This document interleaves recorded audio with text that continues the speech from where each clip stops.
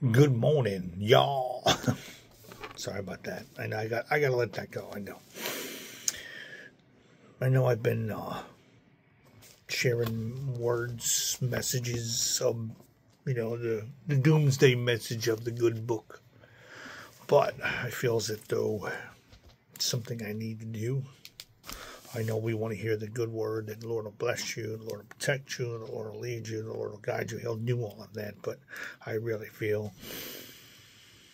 that we're hearing enough of that from everybody else and that we need to hear, the accountability, the responsibility for our actions. And so many people are sitting back and wondering why this country is in the state it's in. It's because of our sin. It's because of our wickedness. It's because we've gotten so far away from the Lord. So I'm in the book of Ezekiel and I've been reading, and I just got confirmation right here for you. It's in chapter 3. Son of man, I have made you a watchman for the people.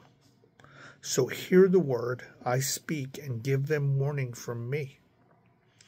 When I say to a wicked person, you will surely die, and you do not warn them or speak out to dissuade them from their evil ways in order to save their life, that wicked person will die for their sin, and I will hold you accountable for their blood. So it's just like I've been saying the last couple of days, we're Christians, we're churchgoers. Now people are going to say to me, oh, Ezekiel's in the Old Testament, that doesn't count. Horse malarkey. Horse baloney. Malarkey. If God is the same yesterday, today, and forever, then everything in his book is the same yesterday, today, and forever. Okay? He is the same God. He doesn't change. Just because his son died, it doesn't change the fact of sin. It doesn't change sin. You're still under the curse of sin. You're still going to commit sin. And God doesn't want you to commit sin. God wants you to accept the free gift of salvation, receive forgiveness for those sins, and repent. See, everybody forgets about that word, repent.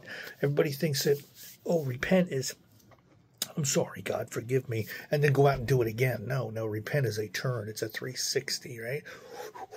Right? It's turned from your wicked way. So now, I told you a few weeks ago, I was in Jeremiah, I was in Isaiah. I really feel like the Lord wants me, and this is me. This is not, this is, I'm trying to live according to the good book, trying to live according to his word, trying to live my life according to the words he has played out here. I'm trying to honor him in all that I do. I'm trying to trust him to get me through the things. I mean, he just brought me through some amazing stuff, but I'm going to read this one more time.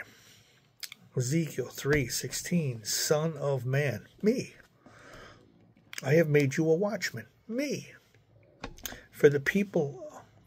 Now it mentions Israel, but I take Israel out because we are his people. Okay? So hear the word I speak and give them warning from me. Now, I know you're going to say to yourself, you can't take words away. You're right, you can't take words away, and I can't add it. But I feel in my spirit that we're a lot like Israel was, right, in their day. They were wicked, rebellious. They were wandering in the wilderness. They refused to listen to God. The Jewish people to this day are in rebellion because they don't believe Jesus is the Messiah. They don't believe Jesus came to save them. So there's quite a few Jewish people out there who are still hard-headed, and that the word talks about that as well. But it says here that if I don't warn you, if I just go the New Testament route and say that Jesus is the cure-all and that you're good to go and it doesn't matter how you live your life, then guess what?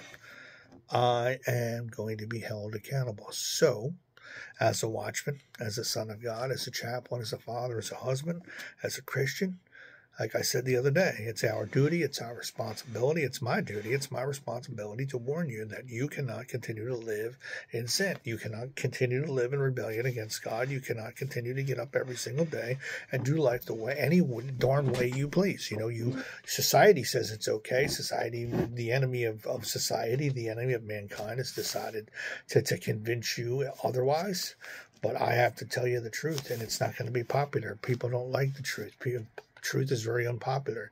It's the number one reason why Jesus doesn't go viral on the social media apps, because it's the truth.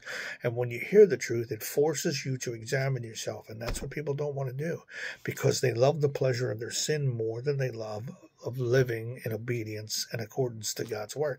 That's the problem. So you want to continue to run wild and run wicked, and okay, I got Jesus 5 years ago. I'm golden, man. Just get up in the morning. I don't know how many brothers I have talked to and said that. Said, I go ahead and do this, but no problem. I'm under the blood of Christ. I'm going to say sorry in the morning.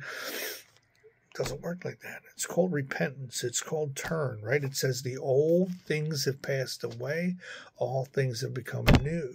So maybe, just maybe, if you're still living in the old things, you might need to recommit yourself to Christ, because obviously there wasn't a true circumcision of the flesh, a circumcision of the heart, right? There wasn't a true conversion.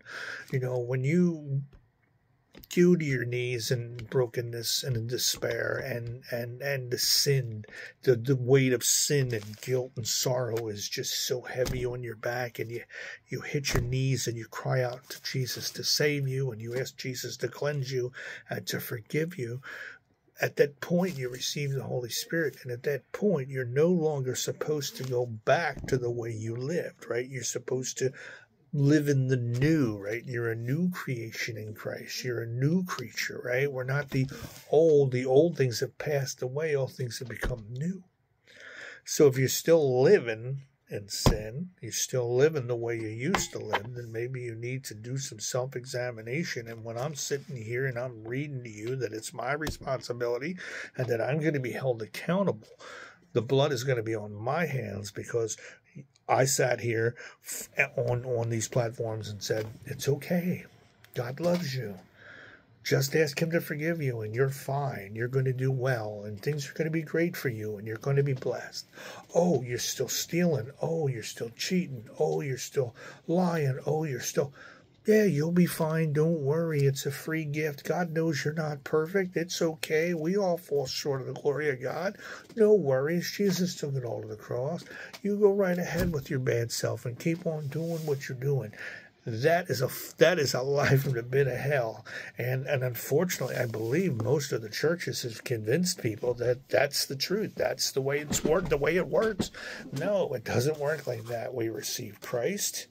Once we receive Christ, our old ways of doing things. See, the sin, if it's a true conversion, a true circumcision of the heart and the flesh, the sin will lose its pull. It will lose its power over your life. That's what happens. That's how you know it's a true conversion.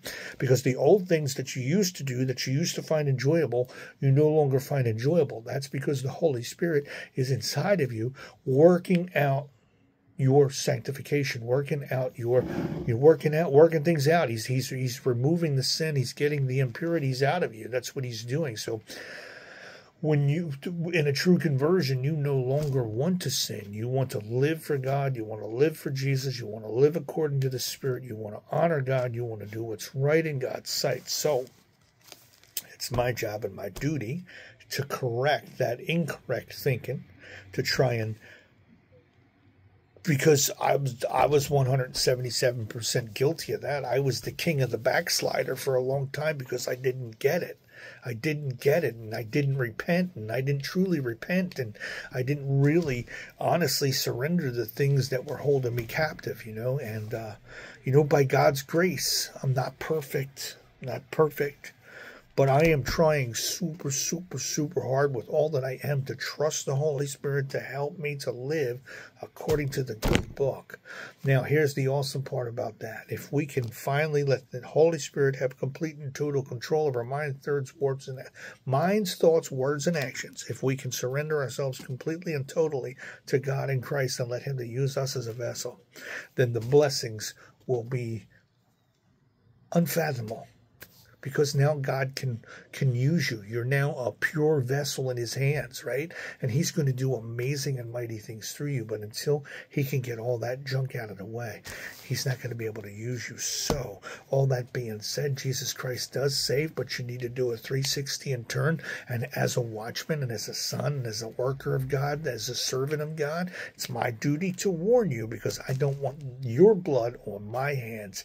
You keep sinning, you're going to lose, and in the end, you're going to lose your soul. There's no doubt about that. So be encouraged today. Not a popular message, but one that needs to be said. God bless you. Have a great day.